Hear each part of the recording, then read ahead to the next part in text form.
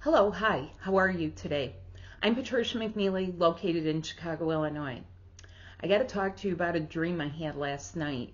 In this dream, there were a lot of women, and the women were waiting for things like rides. It's almost like it was like a carnival festival, but they were on the outer edges of it, and they were waiting for rides. And there was one pervasive thing that I could feel. They were so angry. And particularly, they were angry at men. And I think that this is, I always get these dreams to let me know what's happening throughout the collective. And by the collective, I mean humanity this time. Not a little segment of, Twin Flame Landia. I mean a lot of people. Why is this? Why is this? Well, it has to do with the energies that we're in. It can't stay lingering in people's bodies. It is going to be expressed. It's going to be expressed in a lot of weird ways. Ways that it will even surprise the people themselves who are expressing their angers and their hatreds. They're going to feel like it's so out of character for them. It doesn't align with them, but yet there it is. I want to give a word of caution here. Be very careful about who you're triggering, who you're provoking. You may not know the stress that they're under. Be very careful about yourself, and what you're acting on. Don't be foolish. You didn't ascend to be foolish. You didn't get activated to be foolish. Okay? So another thing is, do not ever let anyone destroy you. If you feel that someone is being a narcissist with you, they are provoking you, they're keeping you off balance, that is not love. I'll be very clear, that is not love. Doesn't matter what your mind wants to think about it or how hot they are. It's in the actions and it's in the energy. It is not in the mind. So today I'm going to talk about the 1111 Gateway Portal, which also in the United States happens to be Veterans Day. Now this day can carry a lot of emotions. This energy is carrying a lot of emotions, but this is about Saturn return. Now whether or not you really follow astrology, I'm going to break it down for you and make it very twin flamey for you. Saturn is that masculine energy that kind of brings order to the structure, okay? Order to the chaos, structure, reorganization, and it's an energetic. It's not always men, which is why sometimes men will fail, and they fail us, and they get overwhelmed with emotion too. Now, here's how you know. Do you feel like you're struggling and you need masculine support? You feel like reaching out to any man you've ever known. Your brother, your dad, your uncles, your exes, your spouse, and they are not coming up to par for you. Okay, but the feeling is there. You're like, I'm going to reach out for a man. A lot of people do that. A lot of people go down memory lane and they're like, oh, I remember my ex. I'll just reach out to them, see how they're doing. No, you're actually seeking masculine support from the wrong department. Please don't do that. Don't fall into that temptation. Are you trying to fix your relationship to anyone that you know who is a man? Okay, this is the energy that is very conducive to it. They won't know, but you will, because you're activated and you're watching this. So let me tell you some of the things that Saturn is good for, Saturn energy, the high divine. These are aspects of high divine electric masculine energy. Not men, okay, because men aren't perfect. They're human beings. This is up in the level where the perfection is, and it can funnel down through. So this is long order, and sometimes the pendulum swings this way, as we've seen in certain countries. It's gotten liberal, or it's gotten very lax and loose, and now it's swinging the other way. We have to find the middle ground. How do you do that in your personal relationships? How do you not be the hammer and you don't be the feather so that you're so light You have to use your feminine energy to feel what is appropriate for the situation. Are you the hammer with your children? Did you have the hammer come down on you? Are you litigious? Are you vindictive? Are you retaliatory? I mean, these are all negative aspects of that electric masculine energy. It's gotten distorted and corrupted throughout centuries and honestly through eons of time. So bringing law and order to things, having people naturally feel their own moral compass, what's right, what's wrong, should they, shouldn't they, stopping with like the little, obfuscations of the truth, all of those subtle things that amount to smoke and mirrors. You're being deceived. Yes, you know that. Or as one of my guides would say, you are being deceived. And you might be deceiving yourself. Like, are you believing something without seeing the full picture? Some people cannot see the scope of history, and maybe they didn't have a lot of history. Maybe they don't like history. Maybe they were like, oh, ho, hum, more European history, the Crusades. Yeah, okay. I'm so bored. I want to go to woodshop now. Okay, but this is the stuff that shed blood everywhere. This is where we're talking about.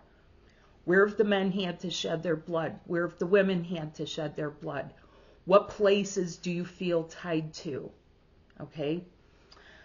The next thing, bringing about a balanced electric masculine. What is a balanced electric masculine? A balanced electric masculine knows when they have their limits, knows when they need to incorporate the other side of themselves, the feminine. That does not mean go bake a casserole. That means soften the edges. Don't be the hammer. Tune into the situation. Tune into your child. Okay? A lot of people erroneously believe that, they need to keep discipline without having their own self-discipline. Okay? If you can't hold yourself and catch your triggers and really see how you are, it's time to take that pause. So we're in a time right now where I highly recommend hit the pause button, pause. Okay? How do you get to a balanced electric masculine? Now here's another thing. You're going to be with your twin flame, the real twin flame, who is the other half of you. You're not bringing any of those old relationship dynamics into your union, your unified selves. Okay, union means unified selves, because even when people live together, they forget to do this work. And then they veer off, and then the relationship falls into the water and gets emotional, and nobody's balanced. Nobody's balanced. Because they go back to old patterns. And those old patterns can really perpetuate old bad habits. Bad habits. What else is about the Saturn return? Well, we're talking about financial focus. Have you tried to buy a house lately? Have you tried to look at what interest rates are at? Do you have a business? Do you have to borrow money? Are you working for a place and they've had to borrow money and now the interest rates are jacked up? It's happening everywhere. And it's a really odd time of year because you've had the whole year. You could do a year review and you're going to find that now that we're at the end of the year, what have you accomplished? Okay? Finances are a part of your health because they keep your emotions healthy, they keep your mind healthy, they can keep your heart healthy because it's not the money that makes happiness. It's what people can do with the money to make their life comfortable, to get their needs met, to be generous. Many times we would love to be more generous than we can actually be because we have to be thrifty and frugal and it's just not there. There is always a time on your twin flame journey where you will go through a patch of financial penury. And that's going to be tough. And I highly recommend work with me because getting your light body engaged, there's a reason for it. Through these portals, through these pushy energies, it's like shoving something forward and then unhooking it. You're being unhooked from the old levels. Okay, because those old levels are down here and you need to be here. So you need to reconnect up here. So a financial focus, maybe that's not for you right now, but it will be at some point, because a financial focus is sometimes, what is your next level of generosity? Generosity to yourself, your loved ones, other people on the planet. Would you like to donate? Would you like to create something? Okay, a lot of us have this impulse, I want to help humanity, but I hate people. Okay, but this is part of the reason. It's how it's gotten corrupted, the corruptions of our beautiful, pure heart energy. You're getting back to that purity. When you stick with me, you begin to feel it and you get in the flow. Okay? So watch my videos, like and subscribe, and join the classes, join the groups. Now, your personal relationships, I'm going to tell you something, and I've said this again and again and again in my groups. Angels bite back. Okay? We sometimes don't just bare our teeth like abused people, and the magnetic masculine, magnetic feminine.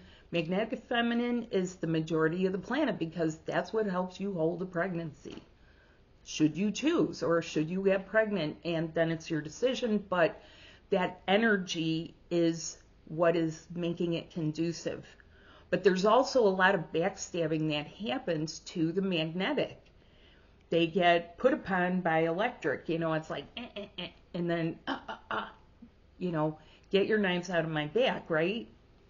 In your personal relationships, you need to be able to set energetic boundaries. So some of the other things with this energy is boundaries.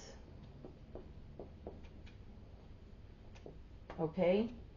As we're seeing, if you don't mind the store, people just come in almost like they're invading, or like parasites. Do you ever have a parasite? A bug in your gut? Lice on your hair? Yeah, it's not fun. Are you supposed to live with the vermin?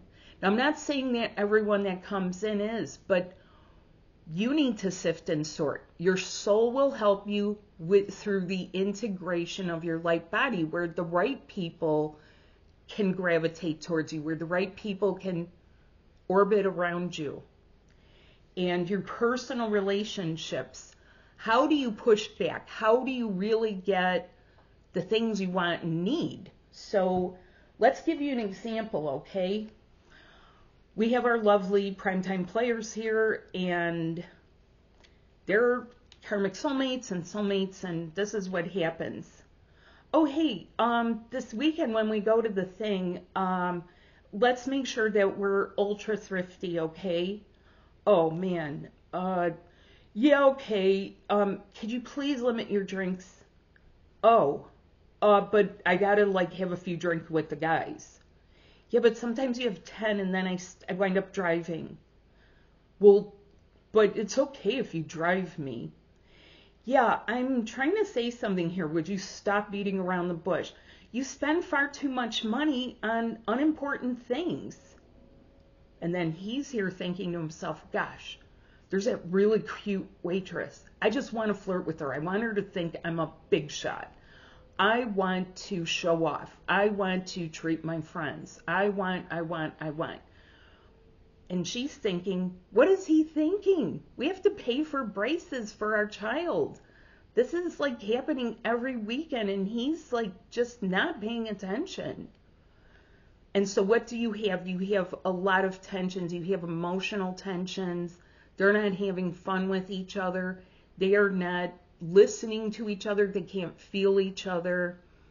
They cannot even abide by what is necessary for the family. They're not providing a cohesive thing, even though on the surface, to all their friends, they look like they're just having a dandy old time, right? This is how it occurs with twin flames, whether or not you're together. And when you're together, you'd better be doing this. But if you're not, you can still do it using my modality.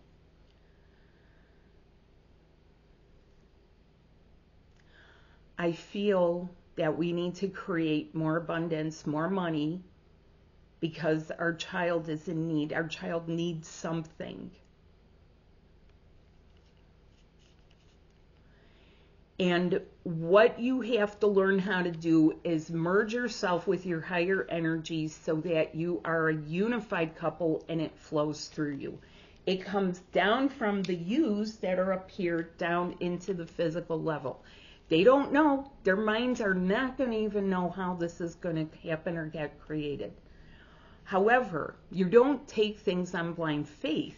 When you begin opening not only your third eye but your other senses, you begin to see the way, the how, you know?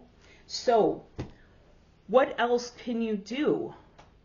Why do these things happen? Because you're supposed to get out of karma, period. You're not supposed to repeat karma. You're not supposed to get angry and afraid and upset. And that's natural. You have parts of you because those are your alarm bells. If you're not getting angry over something, that's a red flag sometimes. But we're talking about mild anger, mild things. If you are a raging, rampaging, being an idiot, then you need a lot of this help, okay? If you are like doing things, that amounts to self-sabotage. Please don't go there. So what do? You begin to use your breath, your cells, your new twin flame body, your brand new light body. You have a brand new light body to help you, not your mind. Your mind is limited. So this is what is meant when people say, I don't know how, okay? You need to not surrender, but allow. And you need to work the process, not just trust the process, to alter your trajectory. Now, how do you do that? Just join. Join. I'm doing something for the new moon, which is going to include this the 11th hour energy. I hate to say it that way. It can feel like that, where it's like, oh my God, another year over. It's almost the end of the year. The holidays are coming, and then there's next year, and there's New Year's, and oh my God, right? A lot of us do that, right? I do it too. I'm like going, oh my God, I better do this or that. Join. Start doing it the right way. New relationships and twin flames. So starting on the 19th, I have a 4-part where we are going to talk about relationships. So if you have stuff like this going on, join. Because whether or not you're ready to leave, divorce, we want you to shift it. We want you to shift it for the better for everyone concerned, especially the children. Your children need angels like you. We can do that. If you join this, you can join on the 20th because we have Thanksgiving coming up. And I'm going to do gratitude and love, because if you're having trouble shifting yourself and you're really upset and you're becoming bitter and you're so angry, look, let me tell you something. Women get angry at men for all the crap that we have to do, like all of it. Okay, to me it hasn't mattered that, you know, I love the men in my life as, you know, my great brothers, my son, my dad. They have another side to them. And I've had great guys that I've worked with. I've had great male friends. But the thing is a lot of these patterns are ingrained. They get mad at us too. They get mad at us. They're like, why are you women thinking like that? Why don't you see it this way? Or all the women have their secrets. My brother literally just said it yesterday. So there it is. Anger, hatred. Let's flip that into love. I hope you have a great day. I hope to see you there. Write me with your questions. twinflameringconnection@gmail.com. Bye now.